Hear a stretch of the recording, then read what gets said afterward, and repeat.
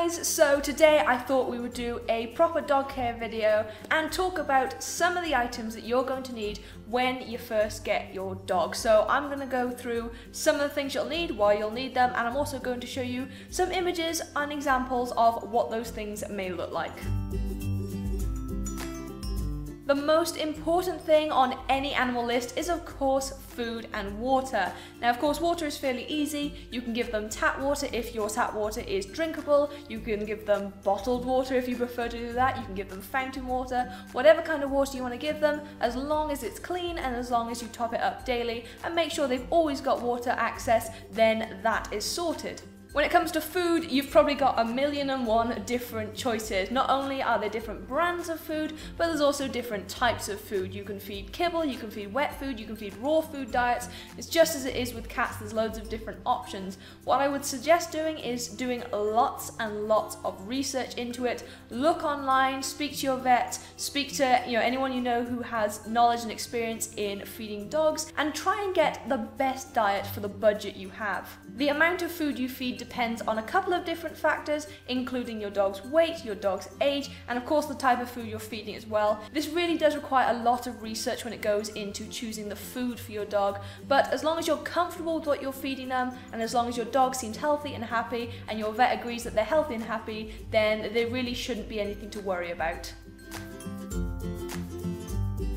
You of course are going to need some bowls for putting that food and water in, and again there are a few different things you need to consider with this. The size is the first thing. If you have a bigger dog, you're of course going to need bigger bowls, and if you have a smaller dog, you're going to need smaller bowls. There's also the material they're made out of. You can get plastic, ceramic and metal bowls, and to be honest that's really up to you what kind you want to feed them from. There are also special designs of bowls like slow feeders for example, and these are great because they allow your dog to eat their food more slowly. Now not all dogs will need slow feeders, but if your dog does like to eat its food really quick, that's not really good for them, so it's a good idea to invest in one of these slow feeder bowls. They're a little bit more expensive, but they're totally worth it because it'll allow your dog to eat more slowly and it'll be more healthy for them in the long term.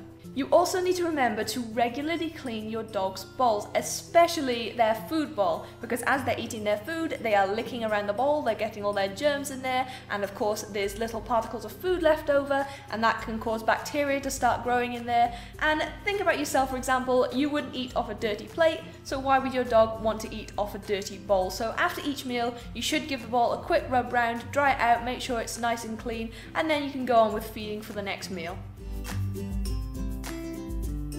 Your dog is of course going to need somewhere to sleep, and once again we've got to consider the different factors in choosing a bed. Again, things like size and material, and also the season, because the type of bed you give your dog is going to depend on how hot or how cold it is at that type of year, or what kind of climate you live in. If you live in a hotter climate or your summers get very hot like they do here, you're going to want to consider that when choosing the bed. What we use in the summer is just a simple rug that you can buy for just putting anywhere in your house. We just pop that down in place of the dog bed, and the reason we do this is just because you really don't want your dog to have this big, snuggly, kind of duvet-like bed in the summertime, because they're going to be uncomfortable and the bed is going to get stinky and it's just not going to be nice, and your dog probably isn't going to use it. In the wintertime, you want the complete opposite of that, so something that's really snuggly and cozy and thick, something that's going to keep them really warm and it's going to be really inviting on a colder night. Cleaning the bed regularly is very important, so you've got to consider how you're going to go about cleaning it. If you're going to get a bed that you want to put in the washing machine, for example, is it going to fit in your particular machine, and is it machine washable? If you're going to wash it by hand, make sure you have the right products for that, and make sure you're not going to use anything that is going to damage the material. Dog collars are very important. Not only do they allow you to have instant control of your dog if you need to in an emergency situation, but if your dog ever gets out of your home and gets onto the street, people can see that it's owned, it's less likely to get picked up by the pound, and especially important if they have a little name tag on it or an identification tag with your phone number on there. It means if they get out and someone finds them, they can see the phone number on there, they can ring you up, and your dog can be returned home as soon as possible. You also need to consider getting your dog microchipped, because although the name tag is a brilliantly quick way of getting your dog returned home to you if they ever go missing, if they ever lose that name tag or the entire collar, then they still have another form of identification, and if they get picked up by the pound or by someone who takes them to a place that scans for microchips, then they will still be able to find out that the dog is owned and contact you and return your pet to you. Most dogs need walking every day, and some dogs need walking twice a day, so you're of course going to need a lead in order to walk them. Not only is a lead great for walking, but it's perfect for training your dog to behave correctly in the home when they first come to live with you. It's great for toilet training them around the house, and it's great for keeping them under control. When you choose a lead, you'll need to consider the strength of the lead itself and the comfort of the handle. You'll need something that's strong enough to restrain your particular dog. If you have a bigger dog, you're going to need a stronger lead, of course.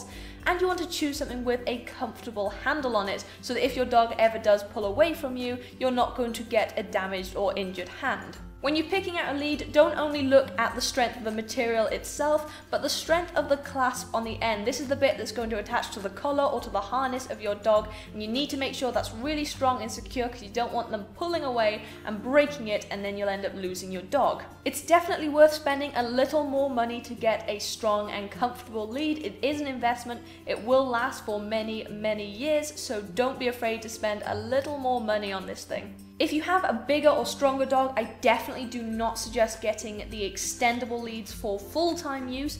Get them for when your dog is younger, when you can't trust them off of the lead, just so that they can have a bit more freedom when you're going into a field or a dog park or something like that, just so you can switch your lead over and they can run around a bit, and then you can switch them back to their proper lead and walk them safely along the street. If you have a very small dog, you can consider getting one of these extendable leads. However, make sure you check the weight on the lead itself. It will say on the packaging what weight dog it is suitable for, so that you don't get one that is too weak and that may break if your dog pulls on it.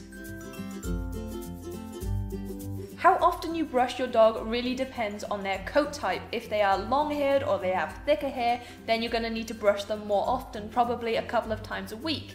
If they are very short-haired, then you probably don't need to brush them more than once a week. And if they're somewhere in the middle, you kind of just have to decide for yourself. The type of brush you get for your dog also depends on their coat type. There are many different types of brushes out there, and if you get the wrong one, your dog's coat may suffer for it. So make sure you're choosing the right one. Do some research online to find out what brush you need for your dog's particular coat type, and if you're really lost, just go and ask your local groomer for their advice. Toys galore. Every dog needs some toys to play with, things to keep them entertained, especially if you're not around all the time. When you first get your dog, I would recommend getting a variety of cheap toys. Now, I don't mean cheap material, I just mean cheap in cost. You don't want to spend a fortune on it, because for all you know, your dog might just rip it apart, or they might not use it at all, and then it'll be a waste of money. So get loads of different types of toys, everything from squeakers to soft toys to pull ropes to balls, things like that. Find out what your dog loves. Once you know what they love, you can get them some more expensive stuff, as long as you know they're not going to destroy it, and you can spend a little more money on the things they really, really like. I would also recommend getting some interactive toys that you can play with your dog. So again, things like balls and frisbees, which you can throw for them, and tug toys, which are also great. Interacting with your dog and playing with them is a wonderful way of building a strong bond between you, so it is important that you take part in playing with them at least once a day.